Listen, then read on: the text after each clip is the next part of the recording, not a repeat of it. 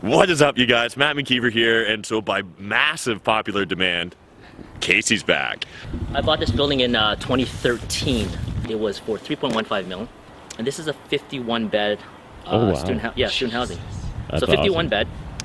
Gross rent is 27,000 gross rent per month.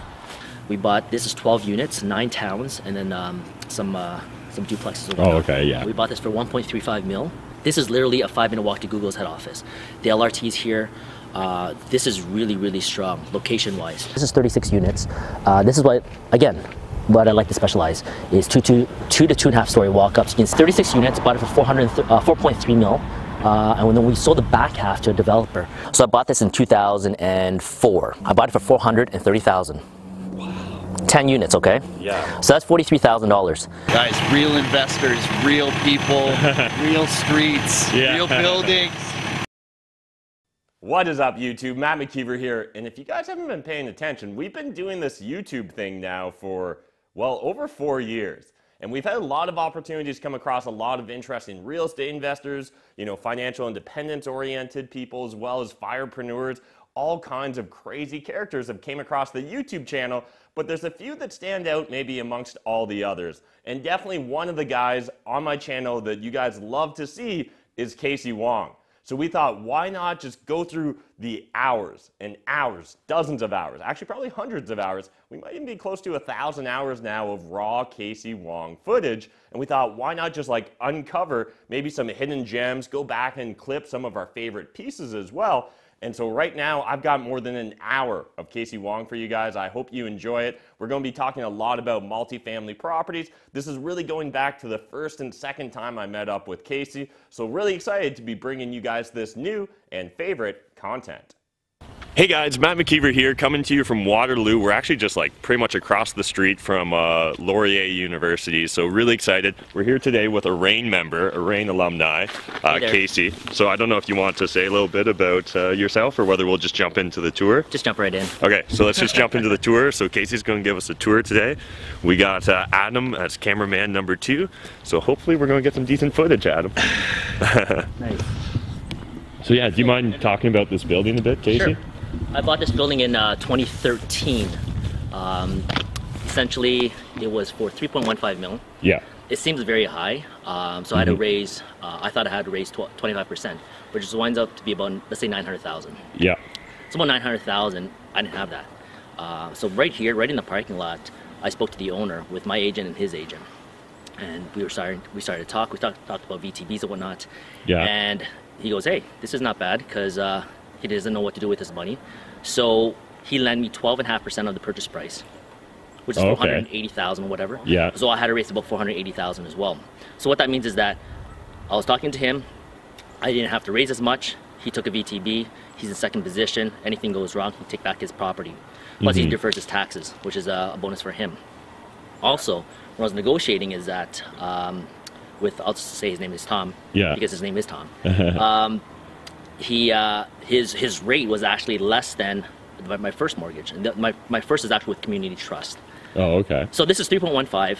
I had to raise 480,000 approximately, and I didn't know what the heck to do because that was a lot at that time at 2013. That for me that was a lot of money, and I didn't want to sell any of my properties. So I actually this was my upgrade.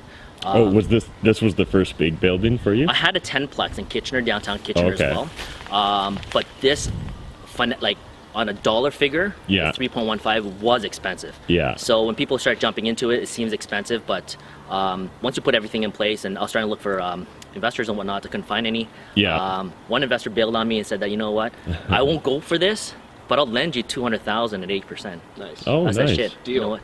Yeah, that's actually better. Perfect. Yeah, that's better. That, right? I paid him off, and then I refied this actually last week. So I took the money out, and essentially I just pushed the mortgage back out, CMHC, I pushed it back out to 35 years. Yeah. Cash flow is stronger. And this is a 51-bed student housing. That's so 51 bed. Gross rent is 27,000 gross rent per month.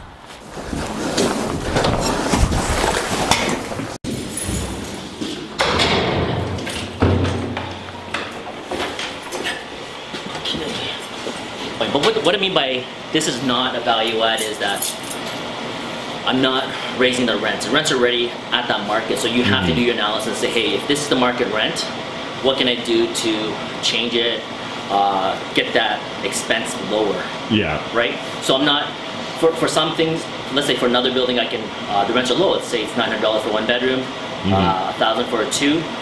You can bump it up to, let's say, $1,100, $1,200, $1,300 or whatnot, whatever that market rent is. This one I can. But when I looked at this, take a picture of that. Yeah. This is it. This is the mechanical. So when you're looking at the mechanical, there's nothing, there's no boiler. I only have 2 hot water tanks. Yeah. For the front half of the building, I have a back half of the building. So what this means is that this is baseboard heating. It's separately metered. They pay for all that. So my expense is really low, right? Yeah. So let's say your top line is, because I rent these out for about almost $1,600 a unit for a 3-bedroom. If my top line is $1,600, I can't raise it anymore. I'm gonna have to do something with my bottom portion, which is my expense, right? And that little margin, which we'll call NOI, that margin, that NOI, you just increase that. Either you increase it upwards or you decrease it downwards, right? So that's that portion that you want. You want a bigger NOI. Yeah. If that net operating income is higher, then that increases the prices of the building, right? Very, very simple. So because I don't have a boiler system, I'm not paying for gas, water I charge back, they pay for hydro. Shit, I'm not paying for anything. Yeah. Right? It's beautiful. So that's what you want to do. It's like, again, this is not a value add. This is a student housing. Student housing, sometimes I get the guarantors from the parents and whatnot, but students are actually super easy.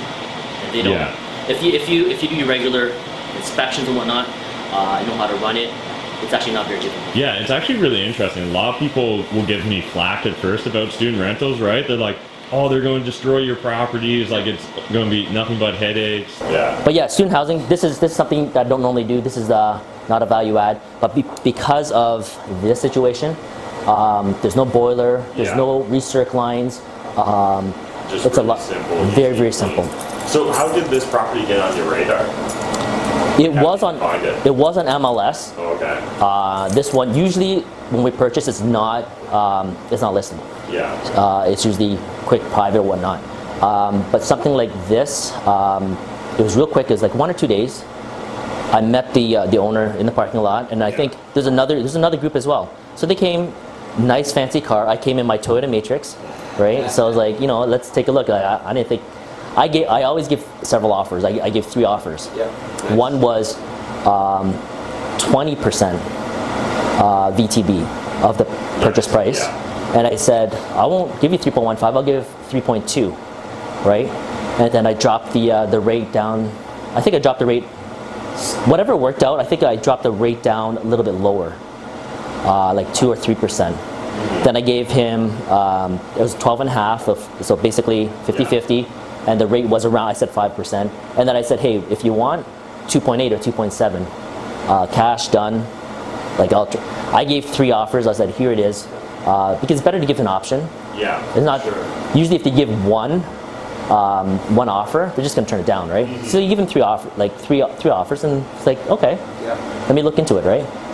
So then he just came back and said, okay, well. The cover letter's a good approach too when you're giving those 3 offers. You can't. Here's what I intend, that's right. Here's cover letter is amazing. But I didn't have the cover letter because he was showing it, right? So happened so fast, right? But you just have to be on your toes, right? So if you're willing to, give an offer verbally, put it down on paper after, right? And so again, so I would say annual inspections and whatnot for fire. Yeah. This building is actually pretty quiet because of the construction. And so you manage all your own properties currently? Yeah. It's super easy. Yeah. So do most of your tenants now do e-transfers, or you still checks? Actually, e-transfers, checks or PAD, so a pre-authorized debit. Yeah. And I would pull. So in a building like this, I'm looking for concrete block and brick construction, something that doesn't have a lot of deferred maintenance. When we bought this, I had minor stuff. This front step was completely wrecked. So all I did was get that changed. And that was only $1,800. Yeah. So it's not a lot. I put these handrails. Railings. Yeah. Railings. You don't need it, but if somebody falls, liability is on me, right? Yeah. So I rather put it, and I rather salt it, like over salt it, and just make sure that there's no slip hazard, right? Yeah. Come on over. Yep.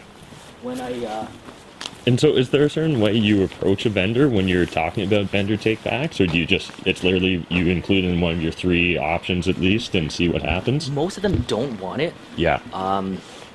But you can always ask.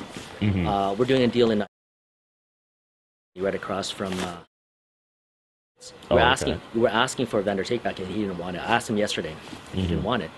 Obviously it's been in his business, or it's been in his family for the last almost 50 years. So he just wants to get out. So you can tell him the benefits and all that, but if it's not for him, it's not for him. Yeah. You can always ask. But do you find, like, if you try and really lay out the benefits and stuff, can you convince people, or is it usually like they have their mind made up from the start? Yeah, they usually have their mind made up. If they don't know, like the gentleman Tom here for this Elgin Street property, he didn't know. I don't think he knew too much about it. But when he heard that, you know, there's a lien against this property, your second position, after that, he was a little bit more comfortable. Other than that, there wasn't a lot of work. I put that ramp there for easy access for people moving in and out. Awesome. Plenty of parking here. So for some of the students, they want that. I think I didn't charge enough. Normally, I put $30 a parking spot, and I think people are charging a lot more. So there is money here. My wife is always saying, you know what, I think your top line is not high enough, right? So I think this is the case. So it's packed here. So $30 is probably going to be $50 a month. Yeah, for sure. I can see that. So definitely for that. Other than that, it's we bought this under a personal name. It wasn't under corp. The benefit to that was getting solar panels. So I increased the revenue as well. They don't have a contract for, like in Ontario, depends on where you're investing, but in Ontario they had that back then, and putting a solar panel system in was about $35K, and it generated about, say, $400 to $600 a month. Oh, okay, yeah. Okay, per month. Yeah, and there's no tenants. Yeah. Yeah, yeah, exactly. So it was a guaranteed contract from the government,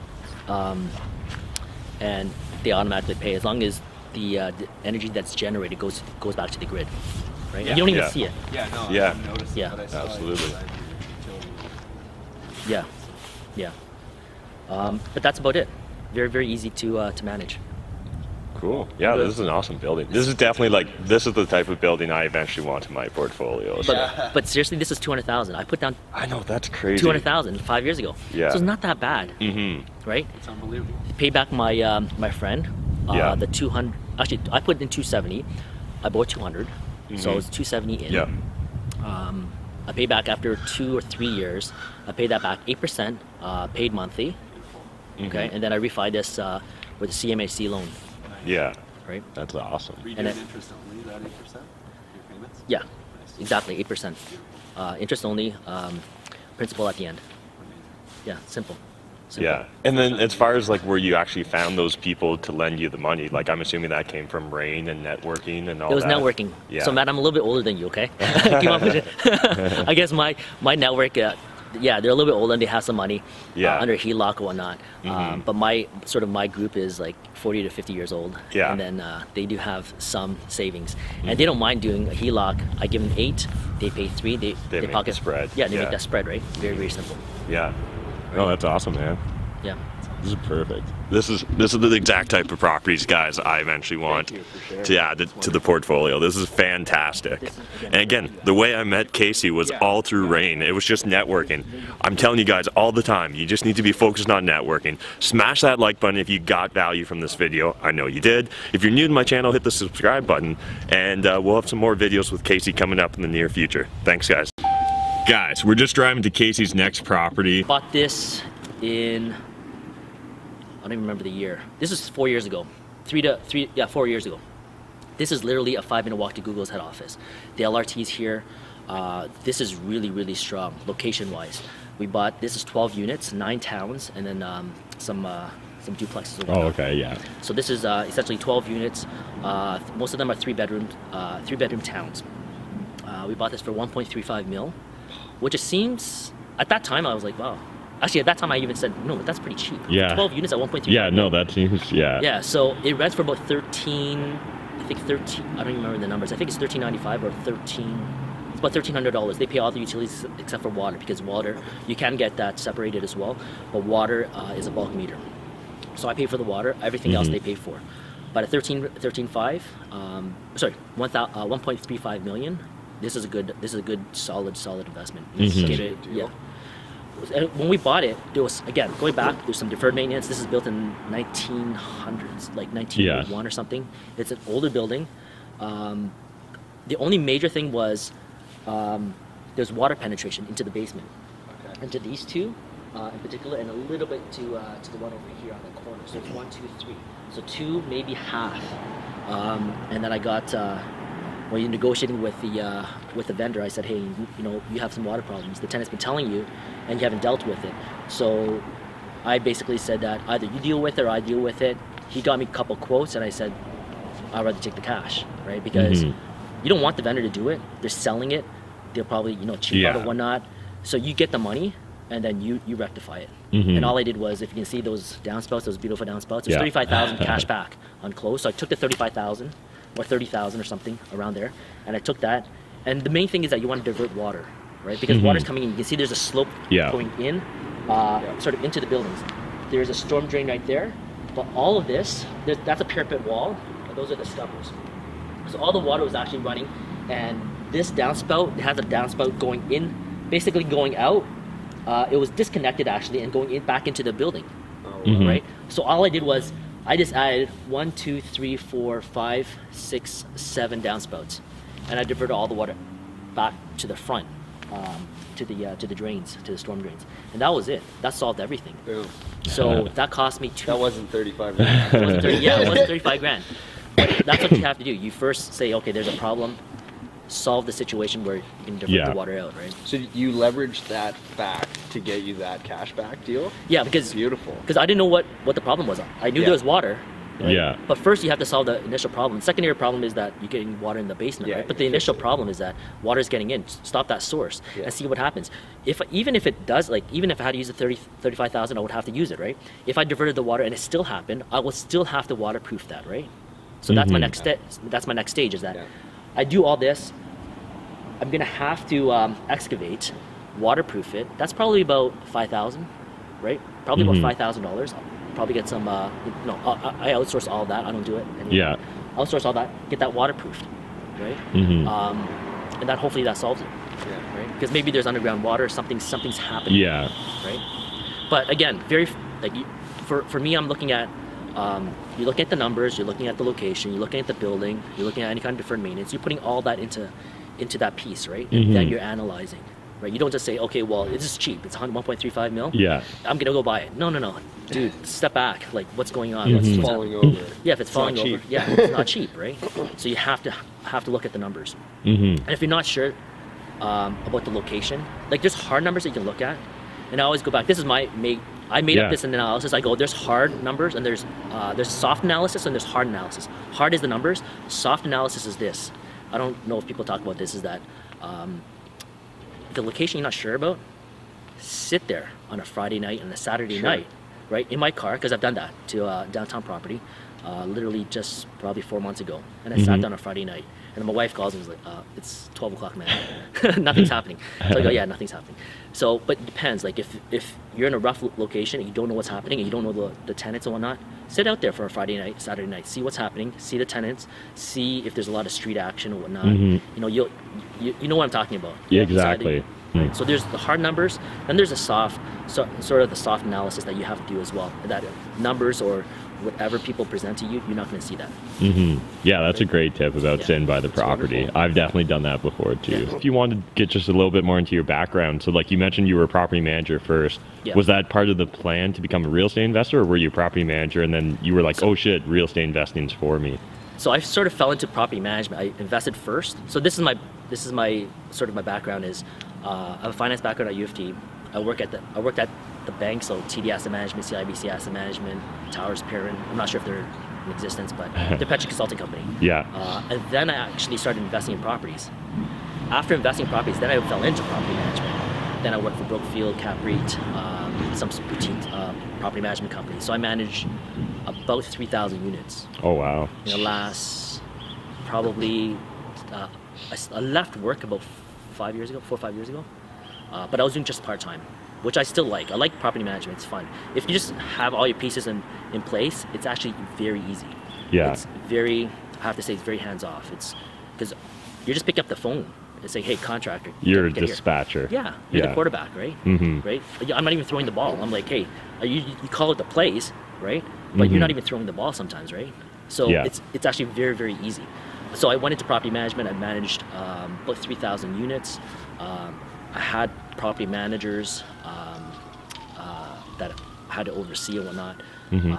But that's sort of what I do. What's up, guys? Matt here. Have you ever wanted to do wholesaling? Have you ever wanted to go all in on real estate investing? Well, I've heard your demands from the comment section on my YouTube video, and we're looking to hire more people to join our team. Now, this is going to be a unique opportunity.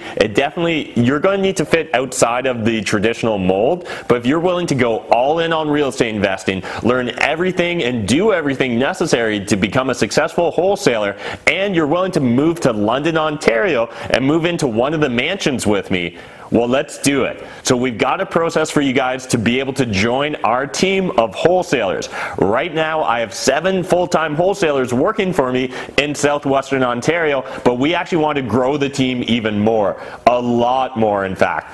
But the requirements are you need to be willing to go all in. So no other jobs, no side hustles, no other personal commitments. You just need to be laser-like focused on real estate and learning and personal development, because that's what this mansion's all about.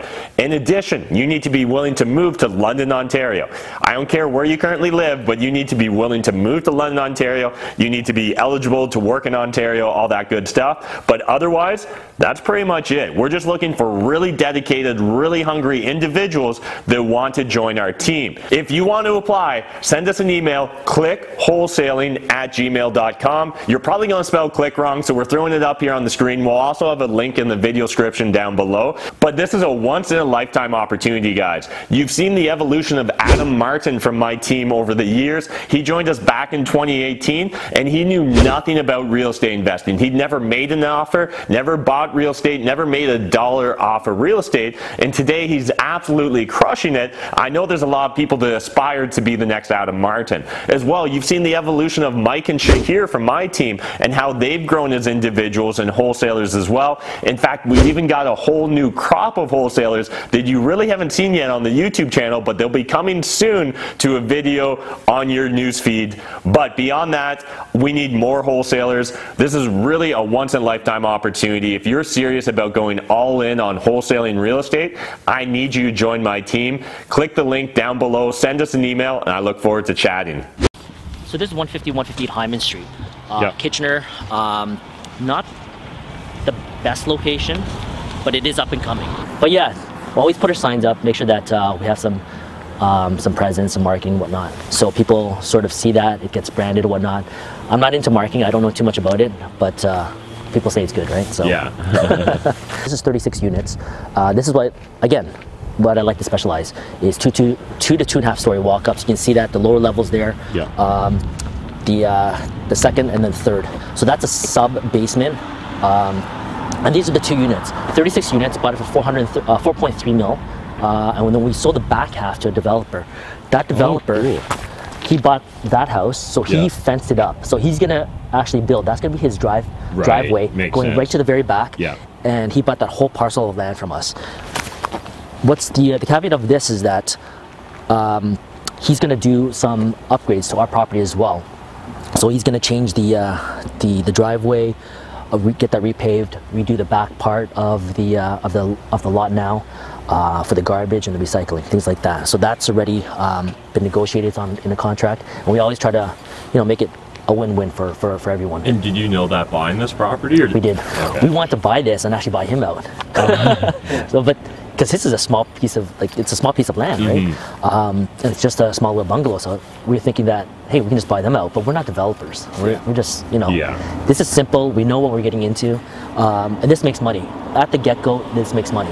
So one of my friends asked, "What's your goal?" And I actually said, "I don't have a goal. I don't have a number of units." That's what he meant. What's your goal about how many units? My wife may have that. I don't. Mine is basically, when I really thought about it, I was like, hey, what is my goal?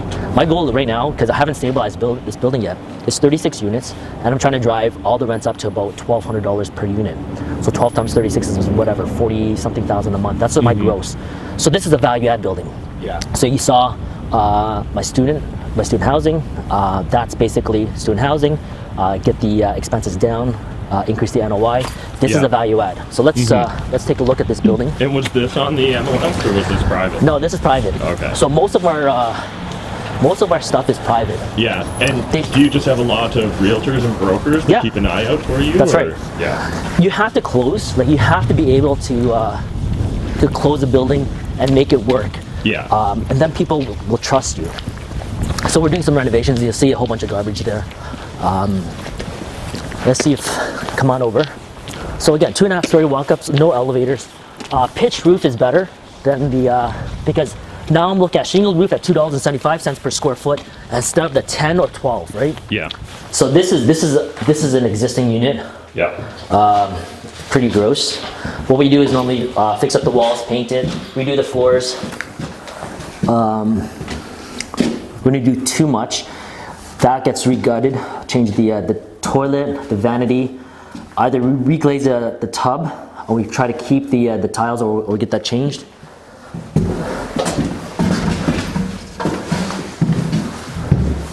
And this gets all redone. So tell me about your strategy here. Are you going to kind of keep your renos mildly low because of the nature of the area, or are you going to reach up and try and pump the whole building up over time? So it depends on the building and the location. So sometimes you can't get that major lift. So what you try to do is that I don't usually do a full gut like this, but normally I do a 2-year payback period. What this means is that what I normally do is that my rent's, let's say $900, and I can jump it up to $1,200. That's a $300 increase, right? Times that by 24 months. So that's $7,200. So that's usually my budget, $7,200. Okay, because I want to be able to recoup it fairly quickly. So I bought each unit for about $110,000. I'm gonna spend $7,000 into it. That's $117,000 per unit. Yeah. And I'm gonna be renting it up. Get $1,200 around. 12 to about $1,300. On a lower unit like this, it's gonna be $1,200. For upper unit, it's gonna be an extra $50. Like if it's a 2-bedroom, lower unit's $12. Upper unit's gonna be $1,250. So I'm in. This is a beast for $1,200. Really, this is big.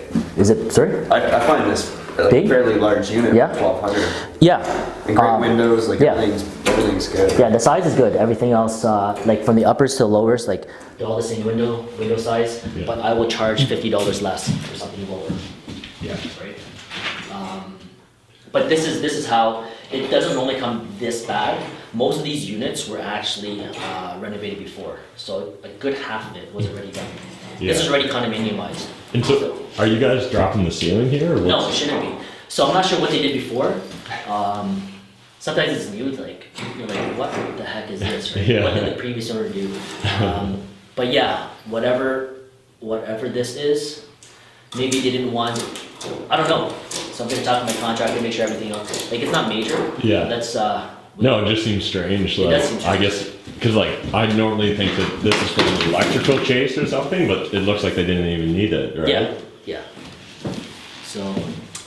Sorry. One of the other questions I think might be good for people to hear is like, are you using standardized materials throughout most of your buildings? Like, is it always the same paint It's always color? the same. It's always the same paint color. It's always the same fixtures and whatnot. I don't cheap out on the material because I'm already paying for the labor, right? Of course. So all these things will, the countertop, or not the countertop, but the sink, the faucets, things like that. I always put a nicer faucet. I think that's something interesting, the way you phrase that though. I haven't heard anyone say it that way.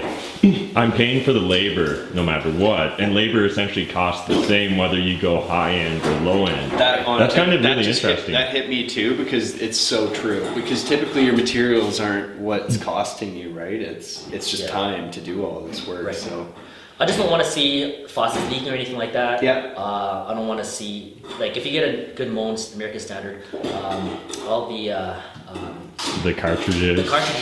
It's all free. Just go there, get a new one, get a change, right?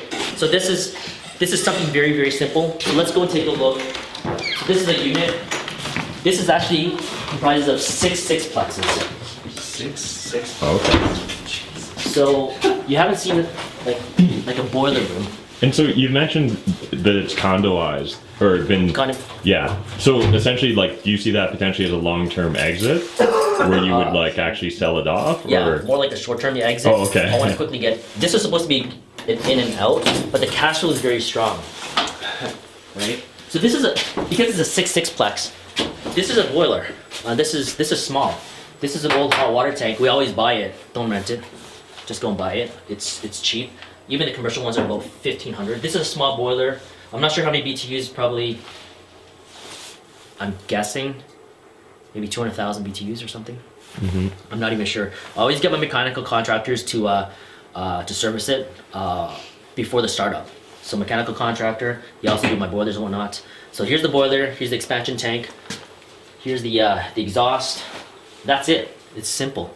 Here's your meters. Yeah. So when you're going through a property and doing your due diligence, like looking at buying, are you bringing through an inspector? Do you know enough? Do you bring a contractor? You always have to bring in your qualified people. So a building like this, it's not a residential, so I don't get building inspectors, home inspectors. So you're gonna get your PNG, structural engineer. So my friend who does buildings actually, he comes in and gets everything done for me.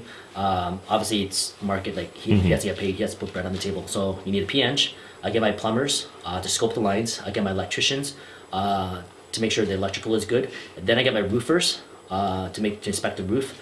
If it's a shingle roof, I still get him up there because he gets all my work. So he's a roofer, commercial, like he does flat, everything. Who else do we get? And that's then it. Roughly what does it cost you to, like, say, inspect a property? Okay, so to inspect the lines, I'm looking at about 1,200. My PNG, that's probably your biggest budget. I don't remember. Probably on a building like this, I'm guessing. Yeah. Because I don't have the figures again. Maybe 5,000 or 8,000, 5,000 maybe. Not that much, maybe 5,000. Then your electrician, which is per hour, and he's an older fella. He's retired, so I pay him. I think it's like $50 or $60 an hour. So he does that. My roofer, I don't actually pay him. He just inspects. Yeah, because he gets all the work. He gets all the work. And my mechanical contractor, excuse me. So my mechanical contractor comes in as well. So I use somebody local here that I've been using. I source them out, and he's good. He'll come and inspect everything, make sure everything else is good. So those are probably your good 4 or 5 people that you get individual. You don't get home inspectors. For a building like a commercial building, you don't get a home inspector. And you get the specialists involved. So you have your plumbers, electricians, your PNG, and he gets a big book and make sure everything is good. Right. What does this process take? Pretty quick. Like, yeah. Again, my wife does all the analysis, so we split it up. But when she tells me, okay, well, we're firm on this, we have to do the inspections and whatnot, this can literally take a week or 2. So I'll get my guys. Yeah, I'll get my guys in ASAP. Get everybody in place, and it's only a 1-day thing. So bang, one day we start at 9, we finish probably at 12, like 12 or 2 o'clock, or it doesn't take that long. But the inspection does. My PNG does. He'll probably spend a day or day and a half because I want everything inspected. I feel like that's quick too, though. But that's amazing, really. Well, he'll have 3 guys, right? Okay. So he'll have 1 lead, and then you have 2 helpers, right? So they're going in and out of all the units. Everything's open, and then basically, he's doing all that, right? Amazing. And then make sure you scope the lines as well. So that's something that you guys have to look at. These are your sewer lines, right? Yeah. All your lines. Make sure everything else is good. There's no slope. There's no sagging in the lines. There's no roots growing into your lines or whatnot. And that can be something to negotiate, right? You go back and say, hey, you know what? I found out that these lines are sagging because I've actually dealt with that, and you're gonna have to break up floors and redo like sewer lines, right? So I don't want to deal with it. Scope the lines out first. That's something easy that you can do, and it literally costs you $1,200, right? If something goes wrong, you say, hey, it's like, I knew about it. I already got a cash back on clothes, or already said, hey, dude, get it fixed or whatnot. Yeah. So you can negotiate on that. That's something that you should do prior to taking ownership. What is up, you guys? Matt McKeever here, and so by massive popular demand, Kasey's back. And so I'm really excited. Actually, Kasey's going to break down for us. He used to own this property. He no longer even owns the property, but he's going to explain to us why he sold this property and what he did with the proceeds. So first of all, Kasey, thank you so much. No problem. Everyone's just been loving everything you did. So. I don't know why, because like seriously, I'm just a short little Chinese guy, like 5'2" on a good day. Yeah, not very pretty looking either, so I don't know why the hits or the views are so high. But let me give you a quick little rundown. I started in 2003. There's a newspaper article that I forwarded over to Matt. 2003, Globe and Mail did a quick little snapshot on me. So I started with a triplex, downtown Toronto, 197,500. I can rhyme these off real quick. Dundas and Bloor, 896 Dundas Street, Old Chinatown, and then I bought 2 more properties over at in London because we looked at the value. So it was 70 Chapman. I'll rhyme these off. Yeah. Unit 18, 1437 Wonderland Road, near Wonderland and Sarnia. I bought that for 90. Exact building. Yeah, 98,500. I put 10% down, so $9,850 is at 10% down, and then finance the rest. Downtown Toronto property, 896 Dundas. I bought that for 197,500. If I'm talking too fast, you can. They can slow it down. You guys can slow it down. So I bought that. There's a triplex for $197,500. I put down about $27,000 in rentals and upgraded the whole. Well, tried to upgrade it, and then that was cash flowing pretty nicely. It was the gross rent, gross, $24.55 per month. And then I hit that London, and then the Chapman Court was $135,500. Yeah, $135,000 even. Excuse me. So I bought that, and then we hit rain, and then they said about the top 10 towns. Kitchener-Waterloo was on the top, probably 4 or 5, and then we just looked at it and we delved quickly into it. So on the big macro perspective, I look at what business to own and what to do. Then after that, there's geographic location. It could be Toronto. At that time it was Toronto, then London, then KWC, and so on and so forth. So going down that little funnel, that's what you try to do, and then you funnel it down all the way to, do you want to do rent-owns, single families, duplex, whatever, small, multifamily, and then bigger scale, 10 units or something bigger. This is a 4448 Chapel Street. So I bought this in 2004. 2003 is when I started. I bought that triplex, hit London, then I hit this, and I was like, this is pretty darn good. I'll tell you the price right now. Yeah. I bought it for $430,000. 10 units, okay? Yeah. So that's $43,000. I'm not gonna, like, the only two properties that have VTB on was this one and my 28 Elgin Street. Oh, okay. So these are the only 2. The other ones, you always ask. Yeah. So you can tell your listeners you can ask. My kids always ask for ice cream at the end of dinner. Sometimes I don't give it, but so when they keep on asking, I'm like, okay. Sometimes I give it, right? So you have to ask, right? So just ask, okay? Asking doesn't hurt. So I bought this for $430,000. I just walked down the street and up the street, and it's a pretty good location. There's a church there, elementary school over there. Courthouse is literally a 10-minute walk, maybe a 12-minute if you walk slow. But it's a great location. That's what you're looking for. I'm not looking for rough neighborhoods or things that's up and coming. I want it to be already there. Yeah. Okay. So $430,000. I put down this one. I put down 10%. Not the 12.5 like the 28 Elgin Street. I put down 10%. They let me 15% of 430, whatever that calculation you guys can do with that. That 15% of the purchase price is what I got that VTB.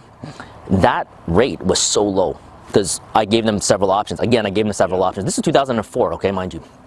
So what I did was I said, hey, lend me whatever that 15%. Can you lend that to me on a simple interest, paid, I think it was quarterly, or paid quarterly, 3%. Okay, interest only to the end of the term, and basically what you do is for those it was a 2-year term, and my financing with the bank was 2 years, so I can refi at that 2 years, take the money out from this, and then give it back to the vendors. Make sense? So the vendor, there's a VTB, vendor take back. And so was this property on the MLS? This one was. Yeah. Okay. So you can find deals on MLS. You can find it directly private. Usually the bigger ones, they're not going to be putting it on the market. It's because most of the landlords, they don't want it on the market. It scares the tenants, and then they leave. Okay.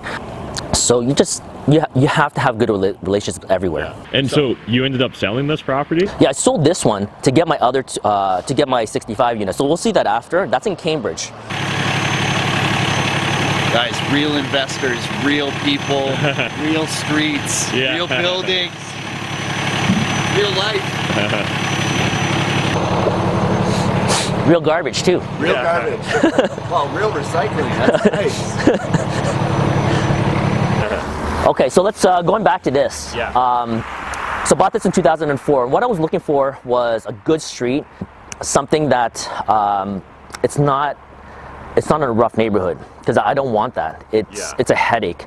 So I walked up and down the street, and it was a good neighborhood, solid building. That time I just got a home inspector. Yeah. Because I didn't know all these. I had to get a PNG. The bank actually, when I got the bigger ones, the bank actually say, hey, I need a PNG, a stamp on this, and a whole bunch of other contractors, so your plumbers, electricians, environmental, things like that. I think we did an environmental for this one, but it was just a regular house building inspector. So what I was looking for, this was structurally sound, nothing major in terms of electrical and plumbing. When we did that, I didn't even scope the lines for these. So it looked pretty good. There's that value add, as I mentioned, that the rents can go up.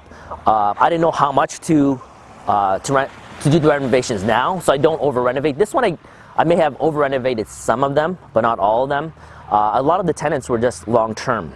Yeah. So what I mean by this is, when we take a look at the numbers, we bought for $430,000. Usually the expense ratio, I'll give a quick snapshot, high level, it's about 40% of gross rent at the time. Okay, whenever you buy. So it's 430, 40% of that usually is overall expenses. So that includes everything, okay? So your insurance, R&M, what else? Taxes, property taxes, all that. All the utilities, so you have your, except for hydro, so you have your water, gas, and so on and so forth. So you have all of that. So that's what you're looking for, usually about 40%. Anything above that, it's not as efficient, okay? So that's what we're looking for. And then you can drive up that rent.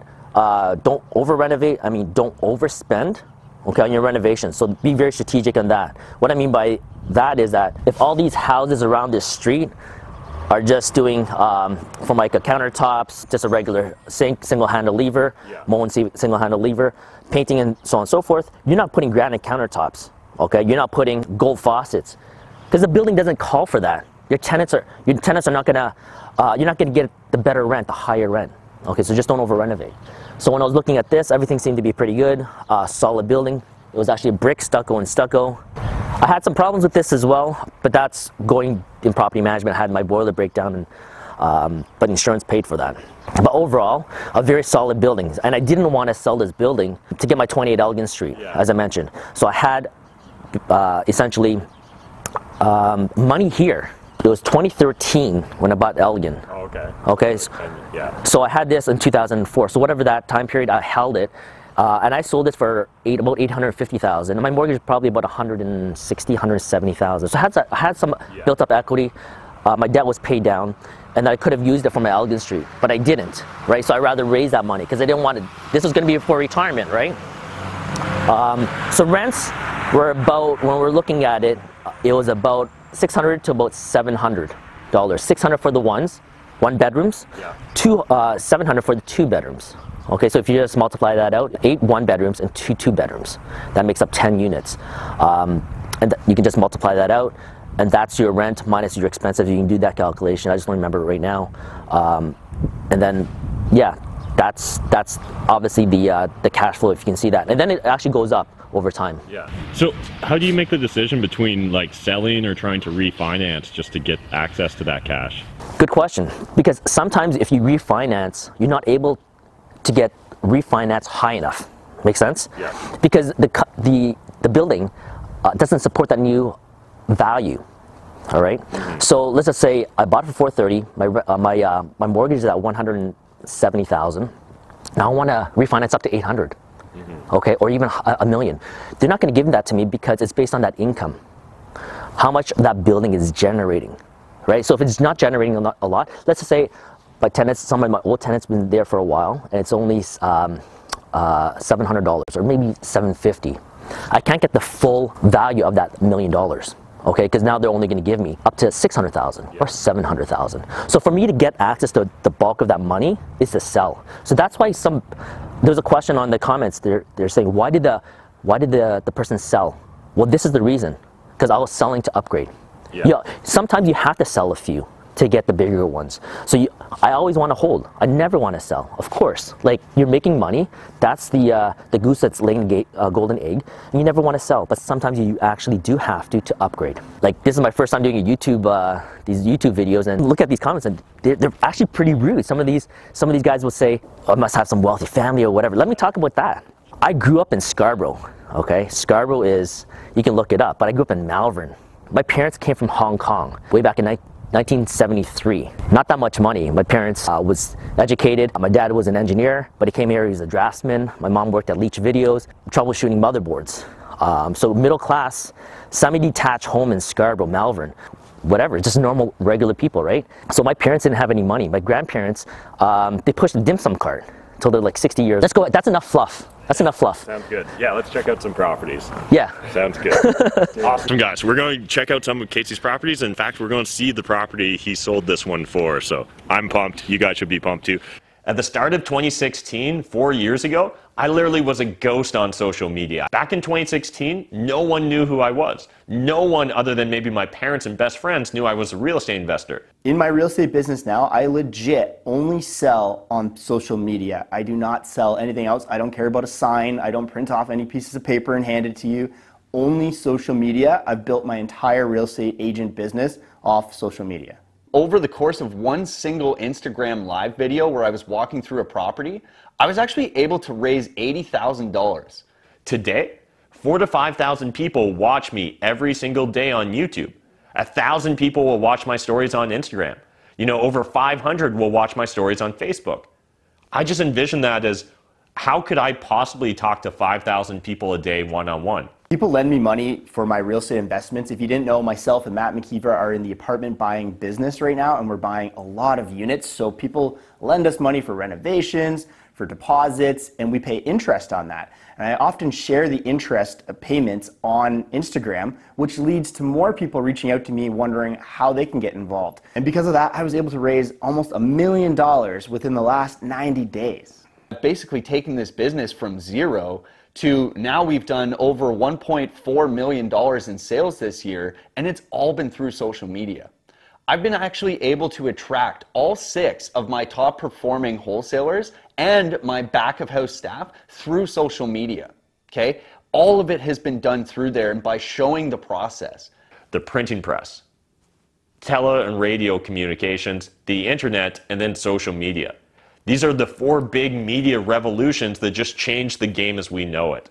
And right now, I'm in a giant land grab to try and get my hands on as much of the social media attention world as possible. If you guys are not on social media, you have to do it. I don't care if you're a restaurant, you're an insurance agent, you're a real estate agent, you need to be on social media. It's the easiest way to branch out and talk to so many people. If there was only one thing I could tell you guys, the one thing I would tell you is start today.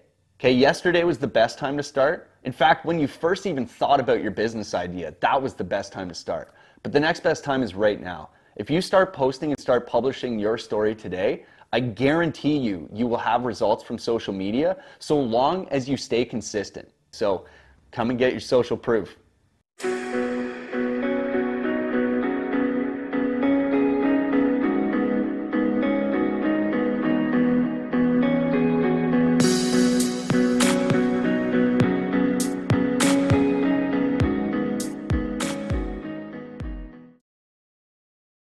Just following Kasey right now to the 65 unit building. I thought, what better opportunity now that my hands, I have some feeling back in them because it is cold, it's Canada. But I want to talk to you guys. So Kasey kind of touched upon it just a little bit in that video, and I'm going to include it. But at the end of the day, what you guys need to realize when you're watching these videos, these are legitimately real people. Like, they don't necessarily want to put themselves out in front of strangers in the internet just to have jerks or trolls hit them up and make complaints. And I get it. I know some of you are frustrated because you look at someone like Kasey, who's extremely successful, very well put together, and it's hard to necessarily envision ourselves becoming Kasey. I get it. It's really difficult.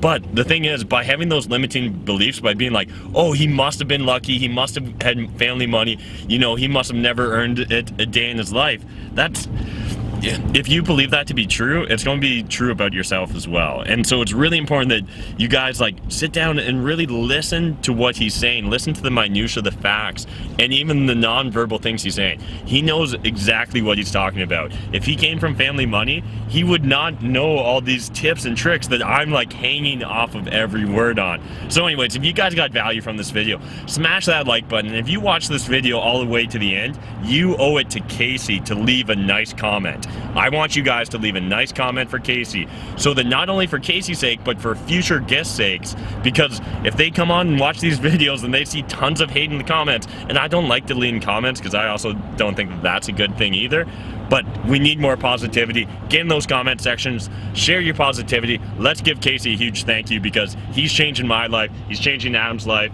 and just thanks again, Kasey. So here the washing, here's the laundry area, the washing machines and the dryers. It used to be only a pair here, and Coinomatic used to be here. So when I bought this building, Coinomatic is usually in here. The reason why I get rid of them is that, again, they take about 50% off the top line. So it's very expensive for an owner a small owner like myself, to absorb that. I always buy used and get my own in here. So this building makes a shitload of money on laundry. Okay, and you'll see my other building. It's a little bit different, layout's a little bit different. Not as much, but good money as well. And usually in all three buildings, like this one, my Preston property on Moore Street, my Hyman, and then my Elgin Street, in total I'm looking about $3,000 a month, just in coins. So just in coins. So people will say, why am I spending whatever, my day gathering $50 or $20? No, it's significant. So that $3,000, anywhere from about $25 to $3,000, is significant enough that I don't want somebody else to count the money, because that money will be it'll be missing really, really quickly, right? So that's something that you, as an owner, have to have control. So your top line, you control that. So once you get that money, all the other stuff, when you pay, it's a lot easier, right? So rent, nobody accepts cash, okay? So my superintendents will say, hey, okay, I got cash from this person. No, no, no. What happens if that superintendent got jumped, right? He lost the money, he spent the money, right? Yeah. And in my earlier days, I had that happen once where he got robbed. Yeah, yeah. And how do you prove that, right? He got robbed, and like, dude, like, it doesn't happen. So you make it very easy for a tenant to pay. It could be pre-authorized. I don't like e-transfers, but sometimes e-transfers is a must. Let's say I have all my mortgages with a bank. It's BMO, and there's no bank beside it but TD. Open up a TD account there. Get them to deposit in the TD and wire it over to your BMO, right? It's as simple as that. Give them the account. They have to put it into the account. They take pictures and so on and so forth, that you make sure that you get your money, right? If it's not on the first, then you issue out that N4 the next day. The second or the third, the N4 gets sent out. After that, those 20 days, then the L1 gets sent out. So do not delay on those notices, and make sure that the tenants know that you're on track of these things. Okay, so going back, this is a laundry. I put these ones in. $1,200 per pair, washer and dryer, so $600 each. We just have some issues. We just put them in literally about a week ago, 2 weeks ago. So the ventilation is not very good, and we're trying to work that out because it's not venting properly. There's always issues. There's always issues with buildings, but it's always manageable. You have to be able to get your contractors to, you know, troubleshoot things and do things properly, right?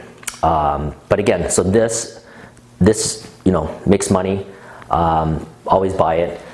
My management office is right there. People can drop off checks, and I have a camera right there that you can see this room. There's one gentleman who was talking about trading, making more income than properties. That's cool. I think it was Patterson, Dave or Steve Patterson, right? And he was saying that his return was a lot better doing trading, and he talked about hyperinflation, 11%. Matt's smiling right now.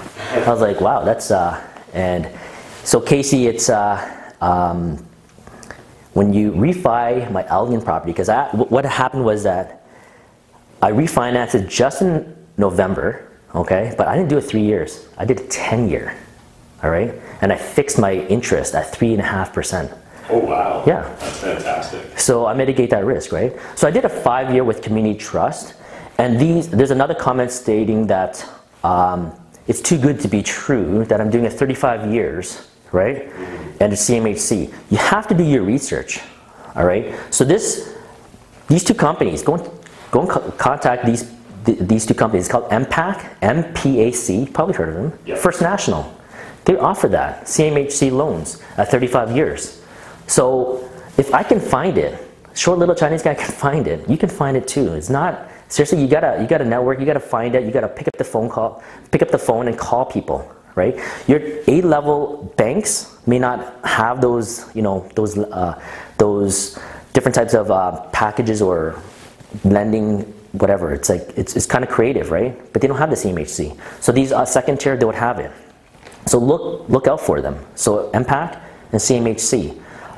They do have the 35 years. So what I did was that, listen, I had the 5 years at Elgin, then I push it out. What I do is that you can do this. It's very normal. This is not rocket science. You push it back out to 10 years. So I paid off, let's say my mortgage is at 2.5 million, right? I bought it for 3.15. My mortgage is at, let's say, 2.5. Now, instead of that 20 years, because I paid off 5 years, I'm gonna talk a little slower now. I'm going to push it back out to 35 years. That drops my payments down, does it not? So when I talked about pushing it out, this is what I'm talking about. So from the 20 years, because I paid off 5 years, normally it's 25-year amortization. Now it's at 20. Now I'm going to go back to MPAC and say, hey, let's push it back out to 35 years. What is that going to do to my monthly payment costs? It's going to drop that, right? Now cash flow higher. Make sense? So now my cash flow is higher. Now I can feed my family every month, right? I don't need $3 million after 20 years. Do you know what I'm saying? I don't need cash flow after 20 years. I paid off 5 years. There's another 20 years. I don't need, what is it? That extra $10,000, or when my mortgage is done, let's say everything, I don't need 15,000. Okay, I'm grossing 27. I don't need 15,000 each and every month. After 20 years, I don't need that. Right? I need it now. I need my 10,000 now. I need this one. I need like maybe it's cash flowing about 15 or 20,000. It's about 15 to 20,000. I don't need more later. I don't need 30,000. I need 40,000 later. I need it now, right? Because I have to live now. I still have to eat from now to my 20 years. So that's something that's strategic that investors will do. So going back to this Patterson person, right? Listen, if you can make more, that's amazing. I will invest in you. All right? But if you're saying that hyperinflation is 11%, that's good forecasting. You might be right, or you might be wrong. But dude, if you've been investing, because I looked at your website or one of your videos, you said you've been investing for 35 years. Let me see just 20 years of your performance. Dude, show it to me. I'll show you mine, right? Show me yours. All right. So if you can show me on your portfolio, in your statements, that you've been climbing from 100,000, 2, 3, 4, 5 to $20 million over the last 20 years, dude, I'm going to invest in you. But if you're going to say something that bold, you got to back it up, dude. Back it up. So I'll back mine up because I'll show you my returns. I'll show you my buildings. You can touch it, feel it, hug it. I want to touch and feel it and hug your statements, man. If you can give me those returns at whatever percentage, and you can predict, when you predict something like that, so you can predict the 2008-2009 financial downfall, and you made money on it, dude, you should be on Bay Street or on Wall Street, all right? But I know you're smart, okay, because you kept all those statements for 35 years. Show me just 20 years. The last 20 years, I'll invest in you, and I'll get more people to invest in you if you can show me those returns. Show it to me, all right? So let's move on. I just love it. So you got to show me those returns. But now, I looked at McDonald's because I want to be a McDonald's operator. I want to be a Tim Hortons owner. That's what I want to do way back before my Elgin property. So before that, looked at that. I didn't even get in. I don't know why. They didn't select me because I had the money, but I didn't have an operating partner. I was looking for an operating partner because I had some buildings, but I couldn't find an operating partner. So this is high level. Are you going to go do real estate? Are you going to trade? Are you going to buy a franchise? So on and so forth. Because I like systems. Because I'm not, dude, everything's everywhere. It's hard for you to work your systems, right? Or to make your system. So McDonald's for me was good because I had a young family. I just needed an operating partner, had the money, but I didn't have an operating partner. But that fell through, and then I just got Elegant. But yeah, high level, if real estate's not for you, that's fine, that's cool. You're not gonna hurt my feelings. Come down, what type of geographic location? So what I did was, I did Toronto, triplex. Then I did London, because cash flow was strong. Appreciation was low. Your capital appreciation was low in London, relative to other areas. You have to compare. Then I hit Hamilton. When I hit Hamilton, about 3 buildings in a rough neighborhood near Main and Gage, and I lost a shitload of money. You can ask me what shitload means later, but a shitload of money. And I actually paid my investors back. They're my friends. They're actually from my church, and I lost that money.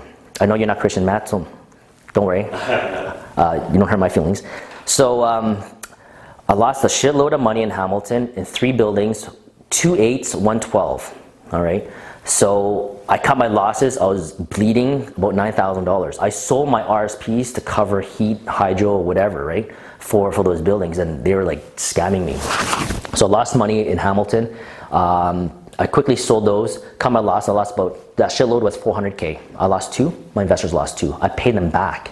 They're $200,000. Some of my friends said, "You're crazy." One of my lawyer friends said, from high school, he said, "You're crazy, dude." But whatever, it's like, you can always earn money, right? But sometimes the friendship, you don't want to lose. And reputation. And reputation, right? Listen, I can always make the money, all right? Nothing wrong with losing a little bit, keeping the friendship, and earn it back somewhere else, okay? But I'm not going to lose a friendship over some money, okay? So I did that. I kept my own holdings. I continued to work. My wife was working. She's a CA. And then we, you know, saved up and we paid that off, right? And then fast forward it, having family, 4 kids, 2013 rolled around, and then started investing in more. Okay, that's when the 2004 to 2013, 14-ish, I was working for Brookfield, Cap REIT. I was a director there. Worked for a whole bunch of boutique property management companies. I have to say 360 Community Management, what good friend Chris Antipas worked there. He's part of like ACMO and stuff. I learned a lot from everywhere I went. I learned a lot. So this is just the property management side of it. And working for companies is easy, okay, because they have their own systems. When you come into property management companies, they have their own little systems. They have their own contractors. The AR, AP, so easy. Okay, when you come into something like this, even if you're in the property management business as an employee, getting into something else on your own, you have to find people, work with people, or get something here or there, and then make your own system, right? So this is my system of working, and you know, there's a lot to it. I just don't know what you guys want to know, and you know, it just sort of comes out as, oh, this is what I do, and this is what worked in the past, right? So. But yeah, that's my sort of going through that geographic location, going back to Hamilton, London, you know, that's what I did for student housing. Then I hit Barrie as well. This is before actually my Hamilton buildings. I hit Barrie. I did rent-to-owns there. So I touched upon rent-to-owns. The only thing is that what I didn't like about rent-to-owns is that you have to sell it, right? You have to get rid of it. Nothing wrong with it. Some people are doing very, very well in rent-to-owns. The only thing is that the model didn't work for me because now I'm constantly buying, right? And you always want to be able to hold your properties as long as possible. What I say, here's my rule of thumb, is you're going to hold for at least 5 years. Don't take any of the cash flow out. When you reach that 5 years, you assess it, okay? You can refi it, you can do something, or, but you'll know that business because you're going to make or break it within 5 years. After that 5 years, the 10 years time period, you're going to make a shitload of money. That 10 years, once you get over that hurdle, so you're Matt, you're 33? Yeah. So Adam, you're about 24? Yeah. Okay, that's amazing. Think about 10 years from now. You'll be 43, you'll be my age, right? Yeah. You'll be, I'm just joking. No, I love the fact that you're exactly 10 years older because it's just so much fun for when I'm thinking like, who do I want to be 10 years from now? Yeah, you want to be a short Chinese guy, right? So listen, that's what it is, 10 years. So Adam, dude, he's 24, he's 34, he's gonna be kicking ass. All right. I didn't have anybody to say, hey, what should I do or whatever. But I just quickly learned, right? You network. I was in property management. I take a look at what Cap REIT did. I ask contractors how much they, how much you're getting paid for this, right? So you quickly ask. You can learn really quickly in a company because they streamline it so easily for you, right? You can ask them, hey, how much is the paint? How much is this or how much is that? All right, well, I'm guessing if you made it to the end, you enjoyed this video, and I'm hoping you already smashed that like button, but if you didn't, please do so. I'm hoping you're already subscribed, but if you're not, click that button as well. If you guys want to watch more amazing compilation videos of some of your favorite Canadian real estate investors and influencers, we've got another compilation here and another compilation right there. I'm looking forward to releasing a lot more of these videos for you guys in the future.